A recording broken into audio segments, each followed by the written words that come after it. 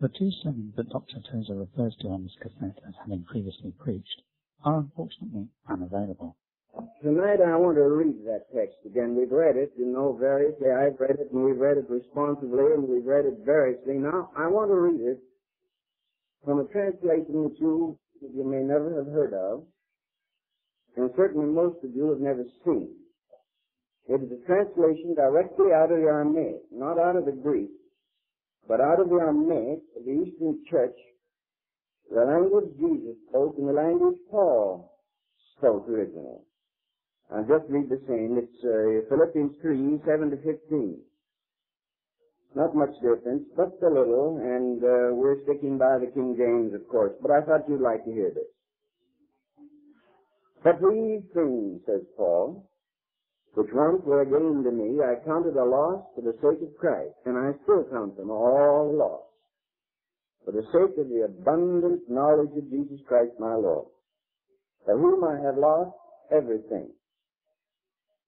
And I have considered all those things as refuge, so that I may increase in Christ, and be found in him, since I have no righteousness of my own gained from the law, but the righteousness which comes through the faith of Christ, that is, the righteousness which comes from God, so that through this righteousness I may know Jesus and the power of his resurrection, and be a partaker of his suffering, even to a death like his, that I may by any means attain the resurrection from the dead.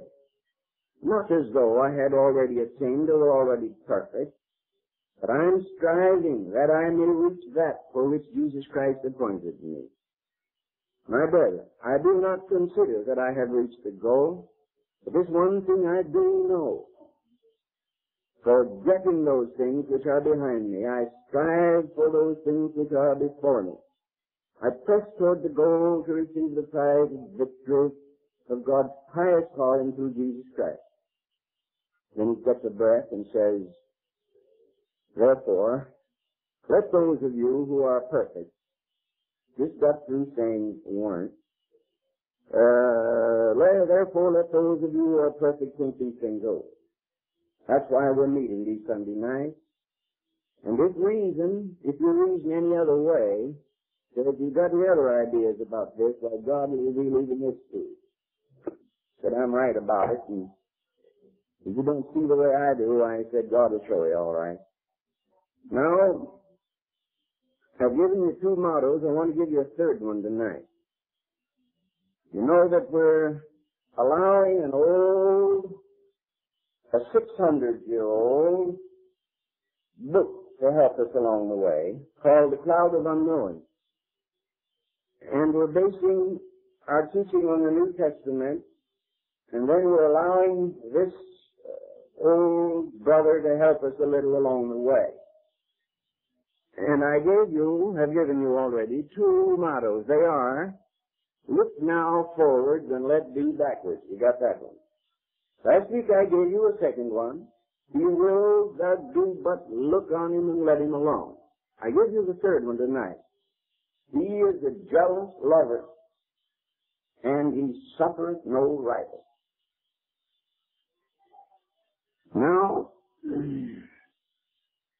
I have said that there are 4 identifiable stages. A man might find 24. There is a common Christian about which I've preached already. And I'm still talking about the special Christian. I talked about that last week. And we'll move on in the weeks to come into what we call singular Christian. And then there is the Christian who has moved up into God until he has begun to be perfect, though it is said both by Paul and by the old writer that we may begin in this life, a life of perfection, but never attain fully to it till we attain it in the bliss of heaven.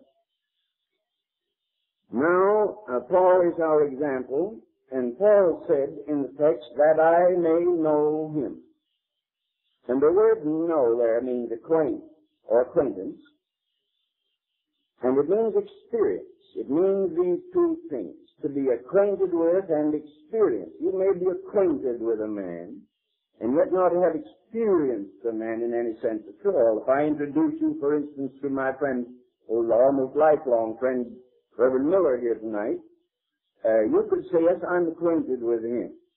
But you have not experienced him in the sense that I have, running around with him, traveling with him in his car usually, and preaching with him and going with him here and there and talking with him endless numbers of times and praying with him. There's a difference between acquaintance and experience. To get acquainted with God is one thing, but to go on to experience God in intensity and richness of acquaintance is something more.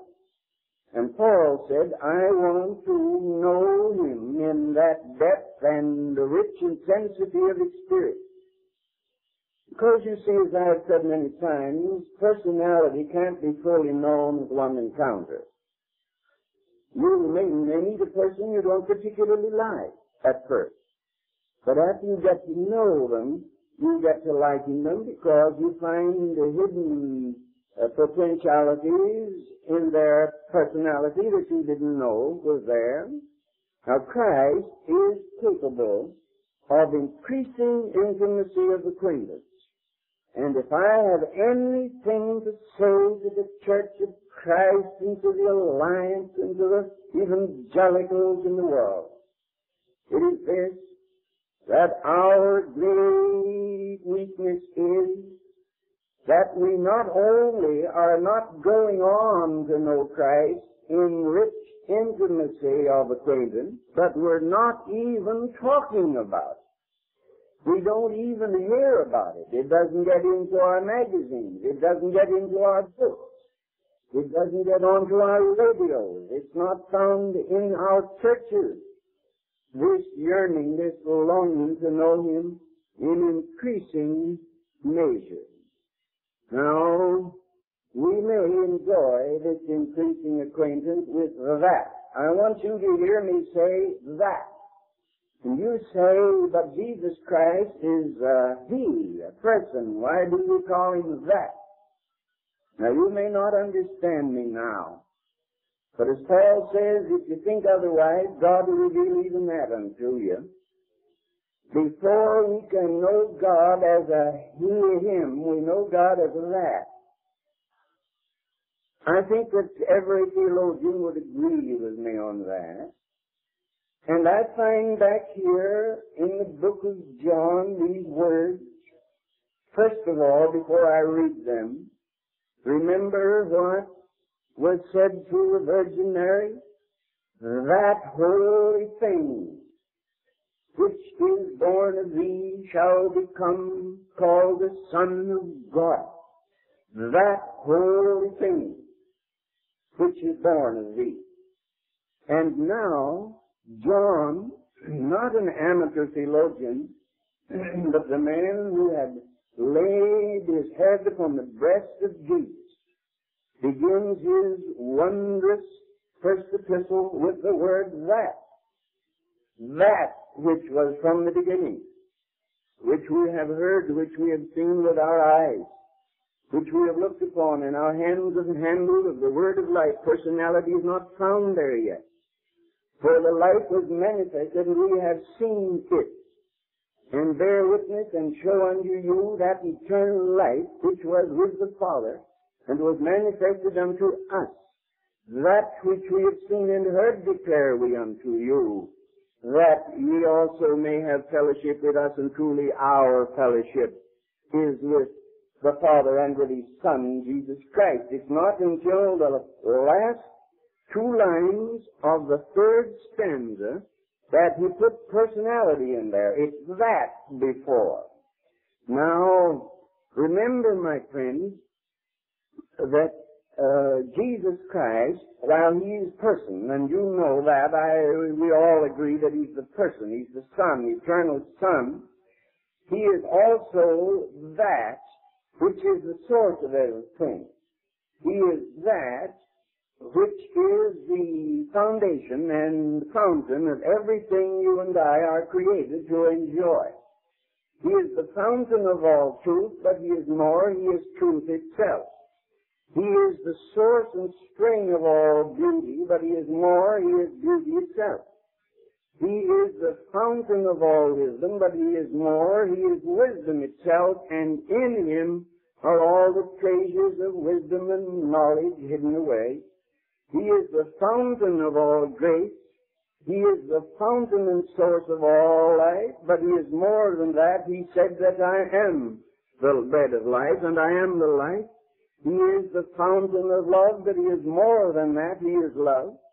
He is resurrection, and he is immortality, and he is, as the song says, brightness of the Father's glory, sunshine of the Father's face. You know, we try to discover what gets wrong with us when we start to backslide in groups and denominations and churches and individuals.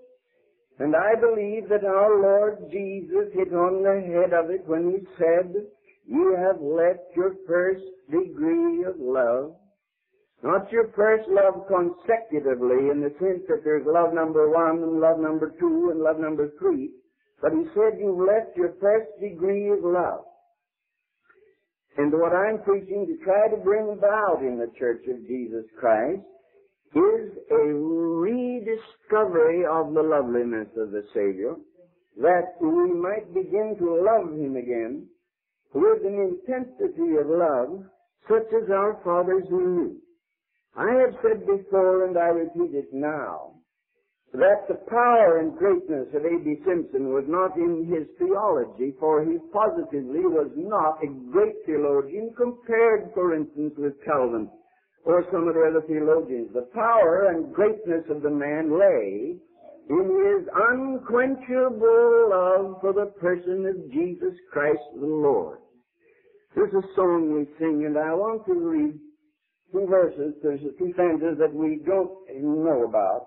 First one says, "Fairest Lord Jesus, ruler of all nature, O thou of God and man the Son, thee will I cherish, thee will I honor, thou my soul's glory, joy, and crown."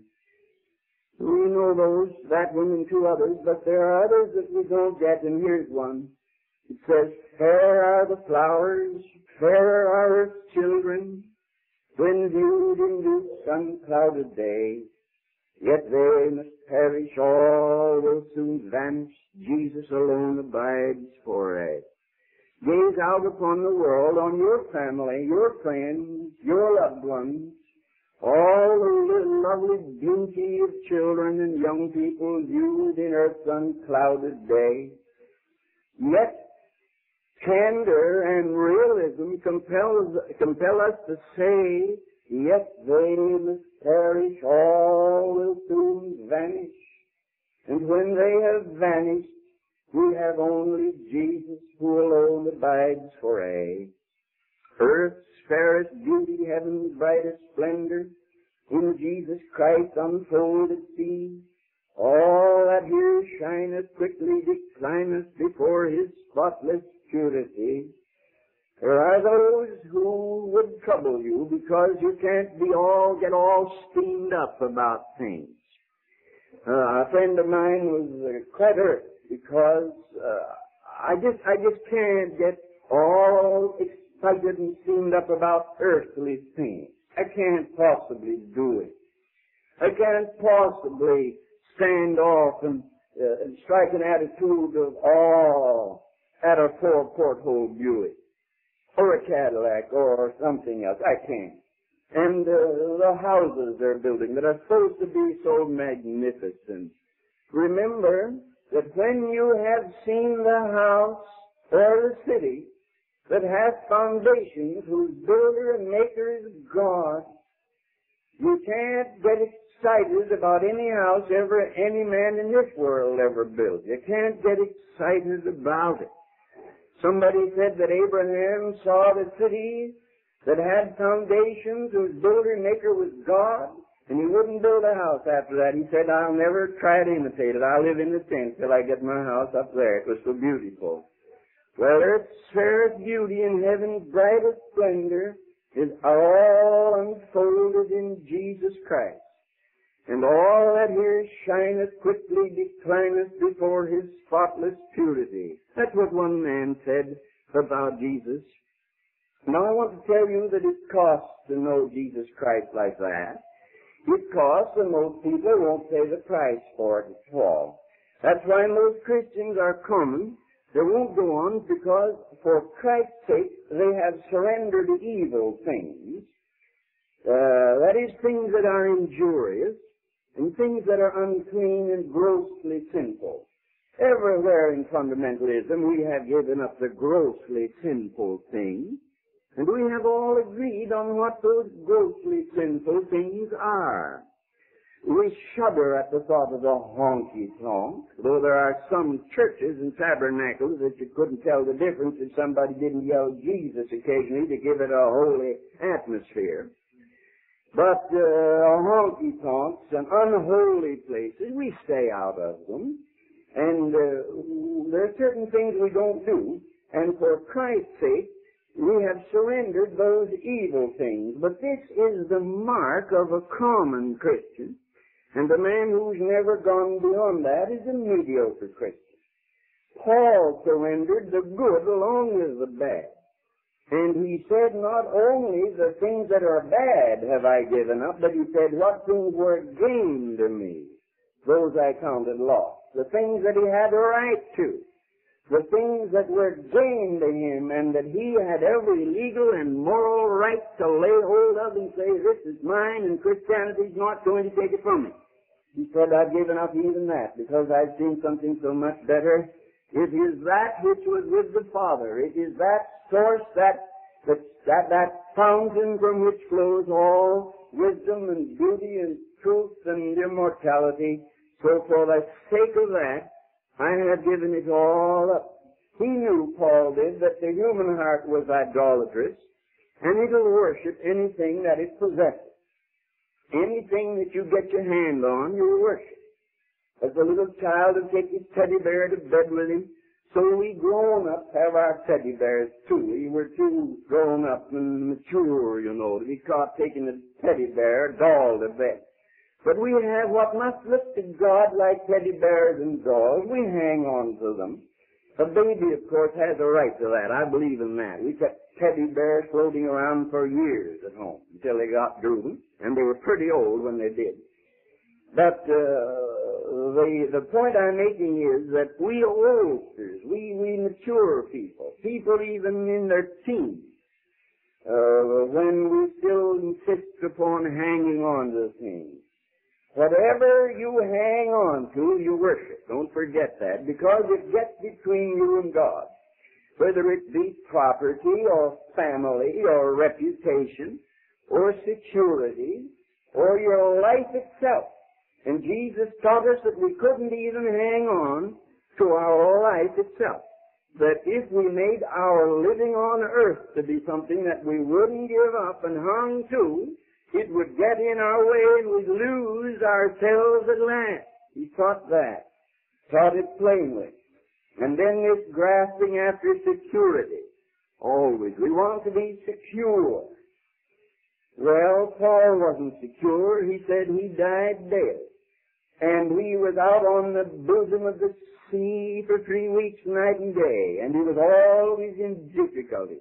This longing for security. I want security in this life and eternal security in the world above. And there we have it. That's fundamentalism.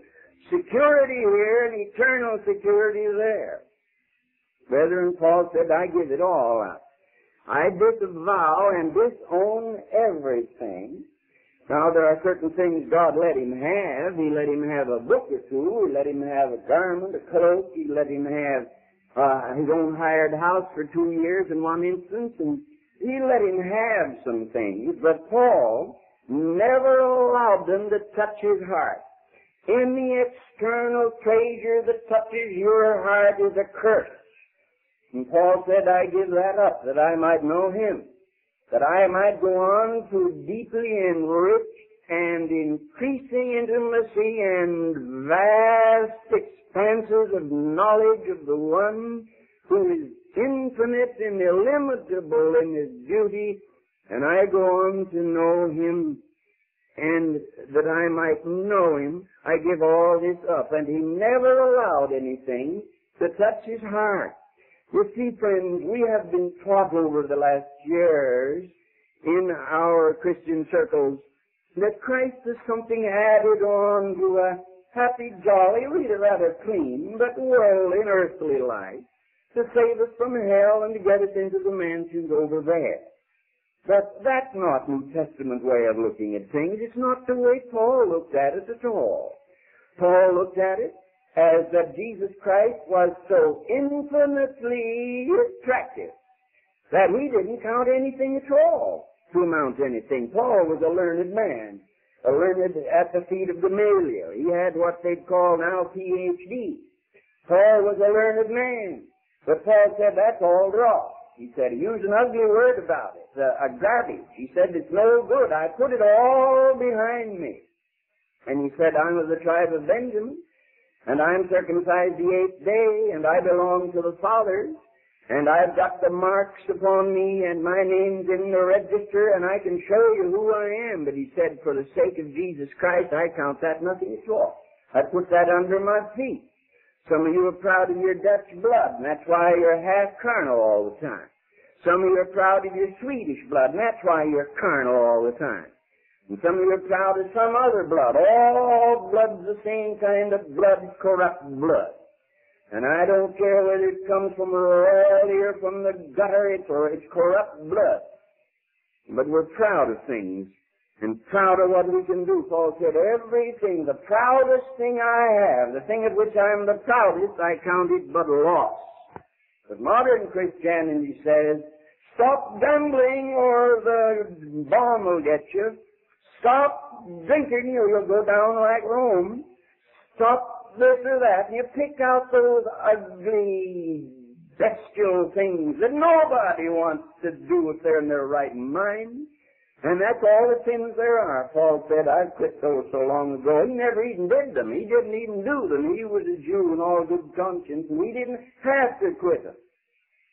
And that's why I sometimes feel like smiling kind of sourly when I hear a big testimony about somebody that drank and then he got saved and quit it. No, sure, you'll get saved and quit it, but that ought to be elementary. That ought to be way back down the years. The man who writes a book on how bad he was, you can have the book. I already have books I won't read. Well, friends, now let this old man talk to us a little bit here. He says, but one thing I tell thee, he, that is God, he's a jealous lover and he suffers no rival. Now, brethren, that's what's the matter with us. We're allowing rivals to come up. No decent fella, nobody that has any self-respect is going to suffer a rival. But he says God won't suffer a rival. And he says here in this Old English, which I'll translate into bad modern English, he says, and him list not work in thy will, but he only would be by himself. He says that God won't work in your will, but unless he can only be there by himself. We have too many gods. We have too many irons in the fire, and we have too much theology that we don't understand, and we have too much religion, and too much churchianity, and too much institutionalism, and too much, and the result is God isn't in there by himself. He says, if I'm not in your heart by myself, I won't work. He says, remember that now, him lets not work in thy will, but he only lets he's there by himself. Now, when Jesus Christ has everything cleansed from the temple and dwells there alone, he'll work. And old Fenelon talks about him where God's working like a miner in the depths of the earth. Have you ever been in a coal mine? Way deep down in the earth, they're mining out coal or gold or diamonds. And anybody can fly overhead or walk overhead or travel by and never dream what's going on in the depths of the hill yonder. Never know that way in that hill unseen there's an intelligent force at work bringing out gold. And so said Fenelon that that's what God does in the human breast. He works hidden and unseen within the breast. But we're dramatic in our day. We don't want God to work unless he comes with a beard on and a staff playing a part. We want him to be theatrical and do the thing, with a good deal of color and pyrotechnics, which means fireworks in English. And God won't work like that. God says, no. You children of Adam, you children of carnality and lust, you who love a fair show in the flesh, you who have been brought up wrong and have wrong ideas about tonight's fun, I won't work in you. Jesus said, I can't do it. I'm sorry, I can't work in you, in your will nor in your heart, unless I can be there alone. What some of you need to do is cleanse the temple. You just need to get busy and drive out the cattle and upset the money changers and shovel out the dirt and get rid of a lot of things that are rivaling the Lord Jesus Christ. Here's the motto, He's a jealous lover and He suffereth no rival. And He goes on and says this, lift up thine heart now unto God, with a meek stirring of love, and mean Himself, and none of these goods. And thereto look thee loath. I looked that word loath up in the unabridged, and it's an old Anglo-Saxon word meaning unwilling, be unwilling. Hate, and be unwilling to think on aught but God Himself, so that nothing works in your wit nor in your will. That's in your head nor in your heart, but only Himself. Now again, we're back to where we started. When I said that Himself, when I said that Simpson in the early days talked about himself, and he shocked and blessed the generation because he talked about Himself. He said Jesus Himself, it's Himself that we need. I suppose you know how Himself came to be written. I'm sure somebody, if not I've told you, about how Dr. Simpson went over to England, to London, to a Bible conference, and there were 3 sermons on sanctification. And he preached the last one. That's a bad spot to be in. But the first fellow got up and said that the way to be holy and victorious in your heart was to suppress the old man. He taught suppression. Another man got up and taught eradication. And he said deliverance from the old carnal life is by eradication. Get rid of the old man, pull him up, turn him up to the roots, up to the sun, to die. And Dr. Simpson had to get in between there. So he got up and he took one word for his text, Himself. And he gave his testimony about how he had tried to get the victory. And he said, sometimes I would get it and think I had it, and then I'd lose. And then he said, when I came to the knowledge that victory, sanctification, deliverance, purity, holiness, all is Himself. And he said, after that was easy, and the glory came to my life. I thought that was a beautiful piece of diplomacy. I also thought that it was the most wonderfully wise way to handle a thing and good theology. And then around that, he wrote his famous hymn, once it was the blessing, now it is the Lord. Once His gifts I wanted, now the giver on. Now Himself alone. Now, there's got to be more of Himself these days. Christianity has gotten to be, I've said this before, and I'm summing it up tonight, it has gotten to be a way of getting things from God. A way of, we give a tithe in order that our 9/10 will go further than our 10 cents. And I claim that any businessman who wouldn't would be a jackass with long, hairy ears. A man who would find out that by giving God 1/10, his 9/10 went further than his 10/10 had. Ordinary business would lead you to do that, wouldn't it? Sure it would. A man that wouldn't do that, that's not spirituality, that's just business. And if a man wants to be a businessman and use God, okay. But that's not what the Bible teaches, and that's not what Paul talked about. Paul had given up that years before. That's not what the old writer of the Cloud of Unknowing talked about. He said it's only Himself. And he said, now do thou that in thee is to forget all the creatures that ever God made, so that thy thoughts nor thy desires be not directed nor stretched to any of them, but let them be and take no heed of them. So that Christian businessmen are in danger. Now, I talk to Christian businessmen, committee men, and They want me to come and beg me to come just to say this to them. I'm not condemning my good friends of the Christian Businessmen Committee or my good and loved friend who edits their magazine back here, Dave Enlow. But I say Christian businessmen can get to a spot where they make Christianity to be a way to have a prosperous business down here and a mansion in the sky. Either way you'll win. If you follow the Lord, you'll prosper down here. Brethren, to follow the Lord doesn't always mean, in fact, I would say it rarely means to have financial prosperity. But following the Lord has meant down the years to count those things but loss for the excellency of the knowledge of Christ. And where a fellow prospers in spite of himself, then the way he gets around it, he gives everything away, as much as he can at least, and keeps enough to live on. Thank God he's still here, body and soul held together, and a place to live, and we try to take him to church and to work. But further than that, he's not much concern. But we have made Christianity to be a way, a technique by which we can get things.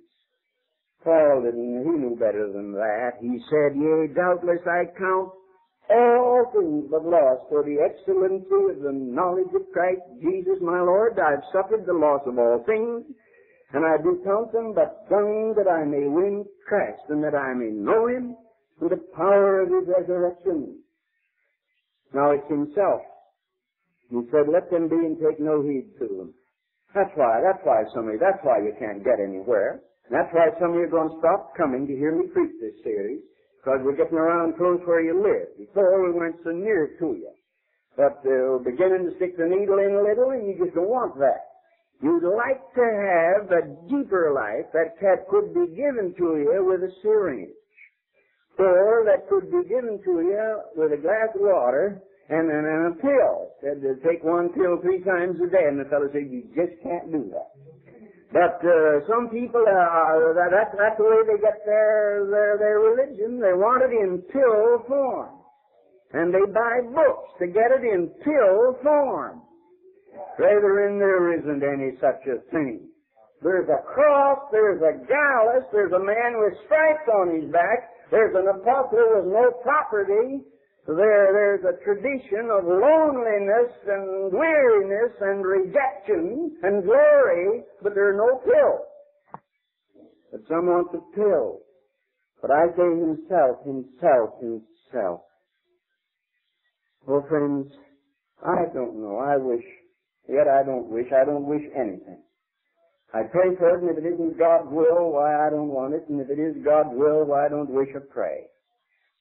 But I'd like to see somewhere a recapture once more before I die of the glory that men knew, of the beauty of Jesus.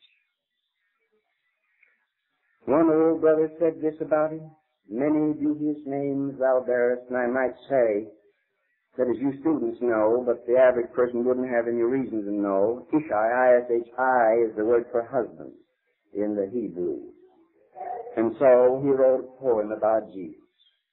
This old brother, and he said, many beauteous names thou bearest, brother, shepherd, friend, and king, but they none unto my spirit such divine support can bring. Ishai is the jewel. Mine he is while ages roll. Angels taste not of such glory, holy Ishai of the soul. Other joys are short and fleeting, thou and I can never part. Thou art altogether lovely, Ishai of my heart. They sang that once. Where could you sing that now? I think we could sing it here, brother. But there aren't many places where you can sing it because people don't have the experience that it conveys, you see, that it embodies. Whenever a song is rejected, it's rejected as a rule, it's a good song, because the people don't understand it and they find it dull. If you like rock and roll, you won't like Ishai. And if you like tenderly he watches over me, you won't like Ishai. And if you like peace, you won't like Ishai. Ishai is the jewel, mine he is while ages roll. Angels taste not of such glory, holy Ishai of the soul. And this is the teaching of the deeper life. It is to put away all the creatures that ever God made and stop trying to promote your family. Stop trying to promote your business and use God to do it. Stop trying to promote anything and use God to do it. And put everything away with God, for He lists not work in my heart unless He can be there alone. Put everything else out. Some young preacher will study until you have to get thick glasses, take care of his failing eyesight, because he has an idea he wants to become a famous preacher. And he wants to use Jesus Christ to make him a famous preacher. He's just a huckster, buying and selling and getting gain. They'll ordain him and he'll be known as Reverend. And if he writes a book, they'll make him a doctor. And he'll be known as doctor, but he's still a huckster, buying and selling and getting gain. And if the Lord comes back, he'll drive him out of the temple along with the other cattle. But we can use the Lord for anything, or try to use Him. But what I'm preaching to you, and what Paul taught here, and what was picked up by the centuries, and brought down the years, and what gave birth to the missionary society that you and I know about and belong to, was just exactly the other thing. Oh, God, we don't want anything you have, we want Thee. That's the cry of the soul on its way up. That's the cry of the soul. In England, they say, there is a bird called the skylark. We don't have them here. The nearest thing we have to it here that does the same thing is what they call the wild canary, the American goldfinch. But it's a poor little weak example of the skylark. For they say the skylark will mount and sing as it mounts. And the poet that talked about it said that the skylark mounts and sings hymns at heaven gate. And it mounts until it's out of sight, they say, and they can still hear the song coming down while they can no longer see the bird, mounting and singing as it rises. My friends, this is what I'm preaching about, but this is what most people don't want. I think most of you must, or you wouldn't be here, because you knew what I was going to preach on. Another thing a man said about him was this that I've always loved to quote. Love sits on his eyelids and scatters delight through all the wide regions above. Their faces, the cherubims, veil in his sight and tremble with raptures of love. And these people who have to have whole truckloads of gadgets to get their religion going, what do they do when they don't have anything like that? The truck can't get where they're going. I heard a man boast this afternoon on the radio to come to his place because they were going to bring in equipment from Pennsylvania and Ohio to serve the Lord with. Equipment? What equipment do you need to serve the Lord with, brother? Why, the dear old camp meeting ladies used to say, this is my harp of 10 strings. Said, this is my harp of 10 strings, and I praise the Lord, and the old wrinkled hands with brown spots, on them, and they'd clap their little old wrinkled hands with shining faces. The harp, what do you need? What clap do you need? Do you need a bushel basket full of guff to serve the Lord with, brother? If you have 2 knees, and even if you're stiffened up with arthritis so you can't get on your knees, you can look up in your heart, for prayer isn't getting on your knees. Prayer is the elevation of the heart to God. That's all a man needs. You can pray in a prison, you can pray on an airplane, and I do, and you can pray in a ship. You can pray anywhere, and you can worship God. Because it's Himself that we want. Himself. Love sits on His eyelids and scatters delight. So all the wide regions above, and their faces, the cherubims, veil in His sight and tremble with raptures of love. Now, the only kind of revival that I'm even remotely interested in is the kind of revival that will cause people to tremble with rapture in the presence of the Lord Jesus Christ. That's all. Now, I'm nearly through. But I'd like to say this to you. I've been reading the Proverbs devotionally every day, and I've gotten into the 13th chapter. And I rather smiled when I read one of the Proverbs there. I don't remember how it runs in King James, but I have it in 2 other translations here. One of them says, every sluggard is employed in wishing. That's the Septuagint version, the old Greek. Version translated in English, every sluggard is employed in wishing. And the Knox translation says, idleness will and will not both at once. Now there we have a lot of Christians. They're sluggards. And being a lifelong student, I wouldn't take that word sluggard at its face value. I said, what's a sluggard? So I looked it up to find out what a sluggard was. Well, a slug is a sort of a streamlined snail. And when they crawl along, they do about a mile a millennium. They just crawl along, leaving a wet streak behind them. That's a slug. And a lazy slug. Some fellow looked at it, and then when his son wouldn't work, he said, you're like that slug, you're sluggard. And that's how we got the word in the English, a sluggard. And the Bible says that every sluggard is employed in wishing. Goes to church, chases from one part of the city to the other to hear a new evangelist, hoping that he can become a spiritual man, but he's too lazy. He's a sluggard. He will and he will not, both at the same time, it says. Now, that's the way a lot of Christians are. And what are you going to do with them? Dear God, do I have to wake them up? I can't. I've set up every alarm clock I could wind up in print and in public, and I just can't wake people up. Sluggards will be sluggards till the Lord comes, I suppose. But I think some of you here are going to get some wings and get rid of the shell. I'll tell you this, that if some of you women kept house like you keep your soul, you'd be in for a divorce. Your husband wouldn't stay around. And if some of you men kept your business the way you keep your soul, your wife couldn't live because you'd go bankrupt. What's your response? Well, in closing in 7 minutes, the old brother says this, and I found it true. He said, now, and I'll paraphrase him and then read. He says, if you're going to go on now and know God, get up and stir yourself and lift your heart to God and put away things and desire for property and things and seek Himself alone and let Him work in you without any rival.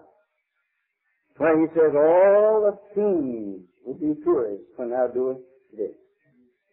And they will try to defeat thee in all that they can do.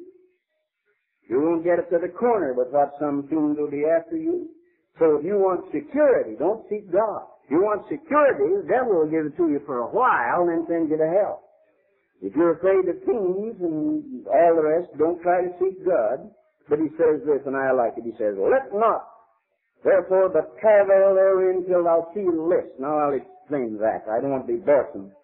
But let not means don't be hindered. Don't let anybody hinder you in your seeking after God, but travail therein until you feel desire. They were all such practical men, these old saints. They claimed they were dreamers. They weren't dreamers. They were practical men. He said when you first start out to seek a new height, to become something other than a common Christian, he said the first thing you'll find the devil facing you to stop you. And he said, I exhort you now, don't stop because of that. But press right on whether you feel like it or not. There are 2 times to pray, when you feel like it and when you don't. And some want to be emotionally lifted and wafted into the sky, but the old saints knew better than that. Now they knew that there are times when you've got to, by what he calls a naked intent unto God. I want you to take that. A naked intent unto God, he says. Now that's what we need, brethren, is this naked intent to know God, to know Christ, to put the world beneath our feet, to put things beneath our feet, to put people beneath our feet, to open our hearts to only one lover, and that's the Son of God Himself, and keep everything else out of us. And from there on we mount and go up. I've said I don't think anybody was ever filled with the Holy Ghost who didn't go through a time of awful darkness. And what he called the cloud of unknowing, the shadowy cloud where you couldn't seem to get through, that you believed God and you trusted Christ. And whether you felt like it or not, you went on. And you believed, you obeyed, and you prayed when you felt like it, and you prayed when you didn't. and you obeyed, and you did what you should, and you straightened things out, and you got adjusted in your business, and you got adjusted in your home, and you got adjusted in your relationships, and you quit wrong things, and you gave up things that have been hindering you, whether you felt like it or not. He says it's all a naked intent under God. Here's the strangest thing.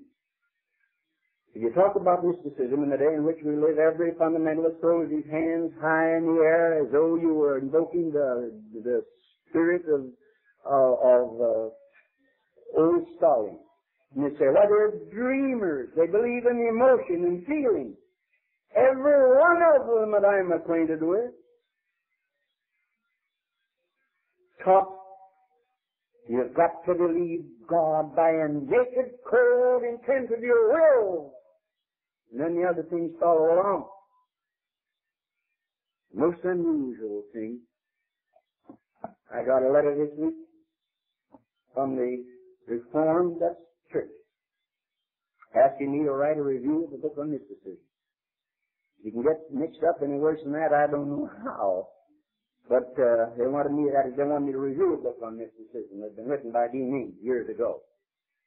Mysticism, is it possible that we find a hard, cold, square doctrine, theology are not enough?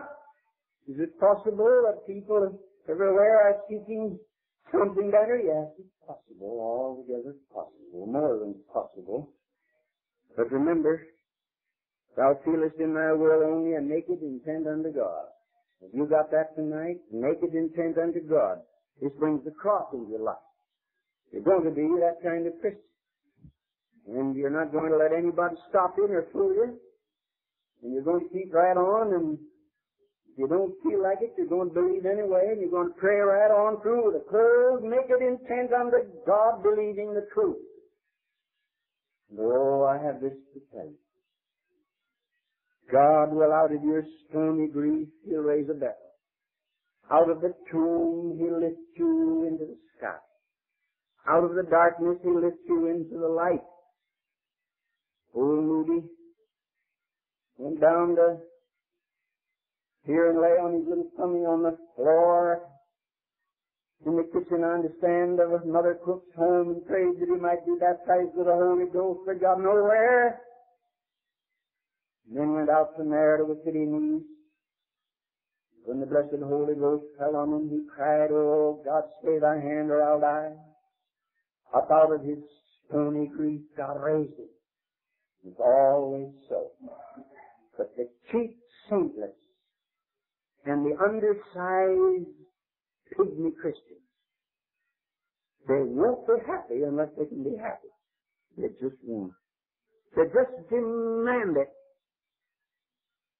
I wouldn't put it past some of our so-called evangelical leaders to send for perfumed feathers to tickle the chins of the saints to make them happy, to make them laugh. They'll do anything in the world to make people temporarily tickled except preach Jesus and Himself.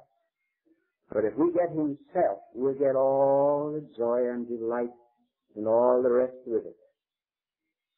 I'm a hard man in some ways, but there are times when the joy of the Lord lifts my heart very, very high. There are times when I sit down here looking as if I was dead, I suppose. They say I do. Colorless and unemotional, but in my heart there's such a joyous look toward God that I could scream out my joy. Well, my friends, what about it? 8:30 and I'm going to quit. Do you want what I'm talking about? Do you want to move on past the low level of the common Christian and go on to know Him and the power of His resurrection, the fellowship of His suffering, and the excellency of His knowledge? Increasing flights of spiritual elevation. If you do, I've taken you a little further tonight, and I think you do, or you wouldn't be here. Now, let us pray. Now, before I pray, I want again tonight to know who wants me to pray for. You're a little puzzled. You're even a little upset. The neat little step-by-step, kept-up formula that you have been traveling on is sort of bothered tonight by this kind of preaching, and you're wondering whether you ever want to come back, whether I'm a little off my beam or just what. But in your heart of hearts, there's just one thing you can recognize, and that is a cry, "Oh, God, I want thyself. I want thyself. I want the self-Isha. I want to know a husband in my heart. I want to know what the old prophet and what the Holy Ghost meant when he said, Thou shalt call me no more Lord, thou shalt call me Ishai, for I will be a husband unto you." You want to know the eternal husband, the spiritual bridegroom of your heart. That you do know. You're not so sure about all the doctrines, but there's one thing your heart cries after. Oh, my God, that's what I want. And I want to pray for you. And if I pray for you now, remember this. I'm going to pray that God will be as rough as he has to be, and will be as hard on you as he needs to be, that he might bring you through out of this fleshly morass in which Christianity is wallowing now, up the sunlit highlands. There may be tough ones. Maybe some of you will have to go back and write a letter home and straighten out things. Maybe some of you will have to pay up where you didn't pay. Maybe some of you will have to quit certain things that you've been very close to. But anyway, you're going to put everything under your feet and say, "Oh, that's what I want, A.W.Tozer, that I may know him, and I don't care what it costs." Pray for me. Who raise your hand? God bless you, sir, and you, who else? Put the hand up. Yes, I see you. And you. Yes, who else? Put the hand up. Yes, sir, I see your hand right there. And you, sir.